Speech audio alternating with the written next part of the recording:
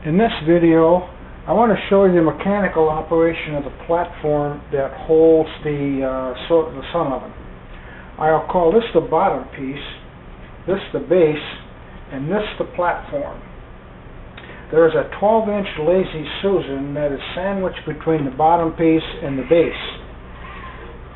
A small DC gear motor, it's about 2 RPM, is used to move the base when I want to move the thing to track the sun going from east to west. The reason I chose a little gear motor is because it's got a little bit of stiffness and it won't blow about when there's a gust of wind that might hit the reflector panels. And also, by using a small gear motor, I can just apply a short pulse. It'll be enough to move the base just a couple of degrees as it's tracking the sun. And I'll explain how I track the sun in a later video. In addition, it'll move either direction, and when I want to set the temperature to hold the program temperature, it will rotate 90 degrees toward the east, and it'll hold that temperature and then move back to where it was. I'll explain that also. The other motor is a small stepper motor, and I had this stepper motor from a previous project. That's the main reason I used it. It rotates my little homemade universal joint, the bottom of which is attached to the shaft on the motor with a set screw, and the other half is tapped 3/8 16 thread. Now that is used so I can attach the platform to the stepper motor. Now this is a 3/16 threaded rod, and it goes through this pivot pin. And the reason I chose this combination of linkages was because I had a heck of a time trying to keep this thing from binding up when I was changing the angle of the platform.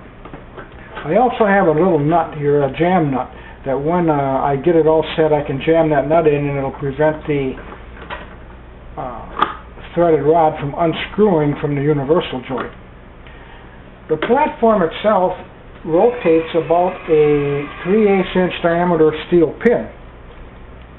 That steel pin goes through a routed out slot in the base of this wood piece here that's glued to the platform, and it provides a real rigid support. In addition, I've got a couple of small diameter holes here that I can put in a cotter pin just in case the rod might have a tendency to move back and forth. And that's pretty much the nuts and bolts of the mechanical part. I'll get into the electronics later. This box contains the electronics. I'll show the circuit board with the 3 switches and what they do, and the connections for the motors and whatever. And how I sense the sun. I'll get into that in the next video. This is what I use to monitor the sun's position. It's basically a long piece of aluminum that I painted flat black. The sensors are 4 LEDs. These are 10 millimeter clear lens LEDs that would normally emit a green light. These 2 vertical pieces here are used to cast a shadow over the LEDs unless they're perfectly aligned with the sun. I chose those particular LEDs because they will output as much as 1.6 volts at full sunlight. An LED is really a miniature solar cell if you want to look at it in that respect. Underneath, I just mounted an additional plate to protect the wiring on the LEDs. If I dropped it, I didn't want those things to be damaged. Underneath, on this end, I have 2 rare earth magnets that are secured to the plate with some super glue, and then 2 brackets here that will be used to clamp it on to the corner of the solar oven. I had to come up with this longer bar mechanism because I wanted to make this removable from the sun oven, first of all. And secondly, when it's mounted, if the reflectors are open, they cast, especially if the sun is low in the sky, they cast a shadow. So I had to extend this out from the back of the solar oven a ways, so at a low azimuth, or at a low sun in the sky, I won't have a shadow over the sensors. But they track the sun very adequately.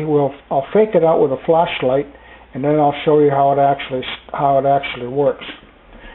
The other removable item is the thermocouple probe. Now I used a regular steel probe, and I wanted to mount this thing inside the sun oven, but I always hesitated about drilling a hole through the oven walls. Well, I came up with an idea where in my machine shop I had some brass tubing, just a little bit larger ID than this probe, so it slips through that tubing. So I drilled a hole and then RTV'd the tubing into the inside of the oven, and this will go on the outside of the oven once I get some glue that sticks, and the probe will then slip through that into the oven. Then I have a small O-ring, and then I have a threaded coupler here. So when this is on the oven, I can tighten this up, and it'll clamp it to that so I don't get any leakage back out of the oven. I guess it pays to have a fully equipped machine shop for some of this stuff. I'll show how that mounts in the oven later, but those are the two parts yet that I have to show you. Okay, we're ready to mount the LED position sensors and the thermocouple. Notice on the corner of the solar oven, I epoxied a small piece of steel so the magnets on the LED sensors can clamp to that. Take this, and it's on there aligned pretty much in the same spot every time. Not that it's all that critical, but it'll just makes it a little more repeatable. Now on the oven you can see a little piece of the brass tubing still coming out of the edge of the frame.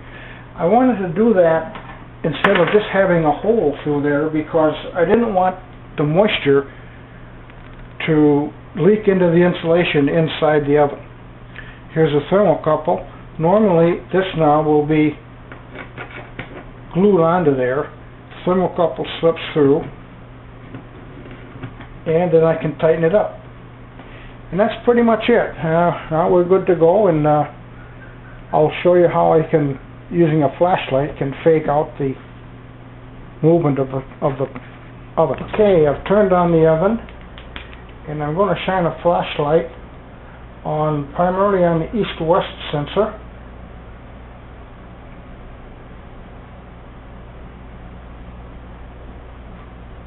And you can see the oven starting to move in that direction. There's a slight pause between moves. It's kind of hard to see, but the shadow was on the other side. Now if I flip the sun over to this side, the oven's going to come back the other way.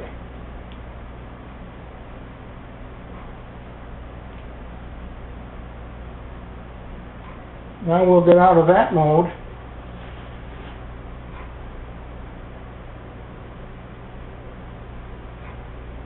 And it'll keep going until the oven is perfectly aligned. It should be pretty well aligned right here. Then what happens is it's going to sense the up-down. You notice it's moving the oven that way because there's more light on this side, or the sun I should say. And I have a pause. Now we'll bring it back on the other side, and it will drive the opposite direction. One more time and we'll be done.